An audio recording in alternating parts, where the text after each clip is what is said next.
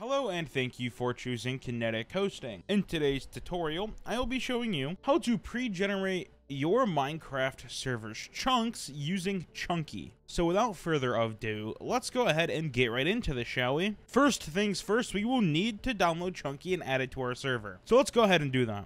This link will be in the description below to download Chunky for your server. And download the version of Chunky and for the mod loader of your choice. In my tutorial today, I will be using 1.21 Forge. So I'm going to go ahead and click on that, then click download. Now head back to your server, go to the file manager, and go to the mods folder. Next, put Chunky in that mods folder by just dragging and dropping it, and it will upload. Alright, now head to the overview page and start your server. And I will see you in Minecraft.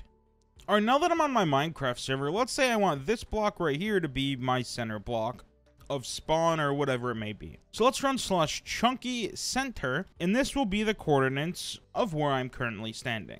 Alright, now let's go ahead and set a radius. We will have our knowledge base linked in the description below, just so you can get a rough estimate of how everything will work. So let's do /chunky radius, and let's do 5,000.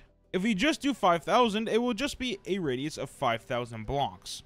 So what we can do is we can do 5,000 space 5,000, and it will now be 5,000 in each single direction, so it'll be 5,000 by 5,000. Alright, you can also do it for the nether by doing chunky world the underscore nether or the end if you want to do those dimensions as well. So let's go ahead and start this pre-gen. Chunky start. Sometimes you will see this top bar up here with the progress of Chunky. But let's go ahead and head back to the Kinetic panel and go to the console page. Alright, now that we're on the console page, you can see that it's running the task for the overworld and how many chunks it has pre-generated already. This does go pretty quick, however, I would like to make a few notes here. Make sure to watch your server's memory, and as well, make sure to watch your server's disk space, as if you do too many chunks, you will definitely run out of disk space. And your server might run out of memory as well while doing this process. So what we can do is go to the file manager, go to the config folder, go to the chunky folder, and open the config.json, and you will see right here, continue on restart. This is set to false, so what this does is if you set this to true, every time your server reboots, for an example,